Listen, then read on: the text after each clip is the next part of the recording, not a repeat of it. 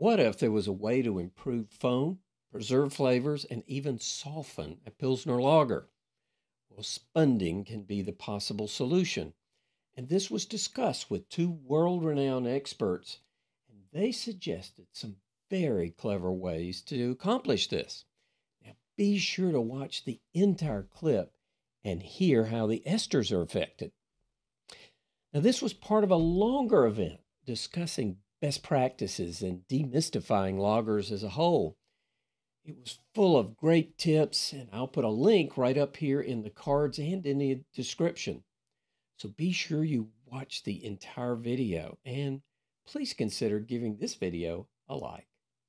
I believe that recently I was actually doing a lot of thinking around that actually, and it's to do with CO2, so carbon dioxide, and how that is actually these small bubbles, how they create it, and what has that to do with mouthfeel. I actually think that if you do spunding, so if you actually put pressure on your vessel or your tank, depending on which language you use, then you create very small bubbles inside. And why I'm saying that, I think that's very important versus this you can say other methods where you actually inject carbon dioxide into the beer just after maturation. And I think that's something we should actually think about in the future, is how do you actually create smaller bubbles and how do you actually create bubbles, because bubbles and CO2 in beer is so important. So you're seeing some of these, you can say, bottle conditioned beer where you actually have active yeast in the bottle. Why is the foam so much better? How or why are the bubbles so small in these bottles? I think it's really important how you actually, you can say, put pressure on your tank. Of course, the beer should be as cold as possible, and then you slowly increase the pressure to actually push CO2 into the beer. So you create these, what I call nano bubbles, really tiny bubbles.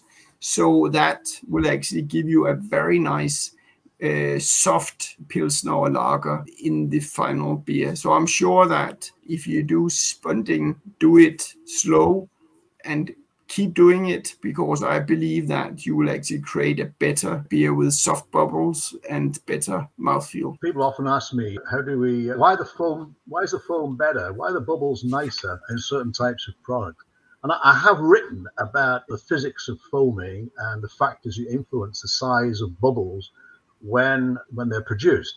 And certainly if you pour a beer into these nucleating glasses, the smaller the size of the nucleation pour, the scratch, the smaller the bubble is going to be. It's like a bottle conditioned beer, why the bubbles can be smaller. But I think the other potential effect of the spunding, the yeast is not finished doing its job, and that you're introducing, the top pressure you're going to be introducing, is going to be influencing the flavor in other ways as well. It certainly could be influencing some of the volatile compounds that are being produced.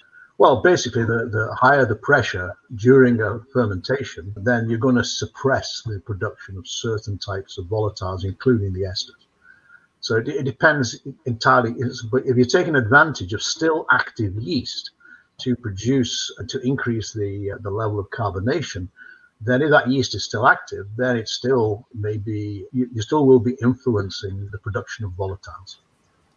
And you'll be suppressing the production of certain types of volatile material. Now, this was just one clip from the entire replay, so I'm posting the full replay link right up here in the screen and in the description. And please don't forget to leave me a comment and let me know what your top takeaway was. A like is always appreciated too.